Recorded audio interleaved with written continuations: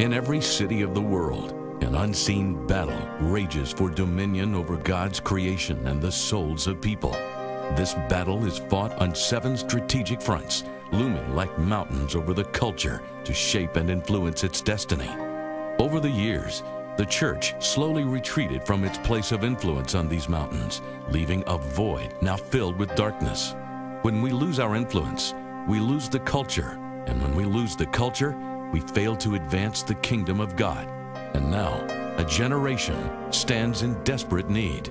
It's time to fight for them and take back these mountains of influence. The mountain of government, where evil is either restrained or endorsed.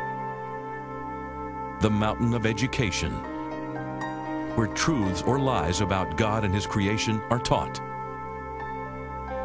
The mountain of media, where information is interpreted through the lens of good or evil.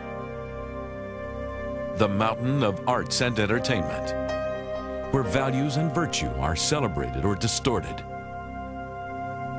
The mountain of religion, where people worship God in spirit and truth or settle for a religious ritual. The mountain of family, where either the blessing or a curse is passed on to successive generations. And the one mountain they all depend on, the mountain that fuels and funds all the other mountains. The mountain of business, where people build for the glory of God or the glory of man, where resources are consecrated for the kingdom of God or captured for the powers of darkness. Those who lead this mountain control what influences our culture. The last 50 years, we've seen the most rapid moral decline in history. The culture we inherited from our forefathers is disintegrating before our eyes.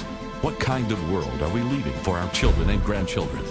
As long as the business mountain is held by enemies of the gospel, funding for the other mountains will always be constrained, and any efforts to advance the kingdom of God will be hindered. Imagine God's people reclaiming their cities and government, in the arts and entertainment, in the media, in education, in the family, in religious influence, but only limited by their imagination and not by a lack of finances. It's possible, but first, we must take back the mountain of business. God's move to take this mountain back has already begun.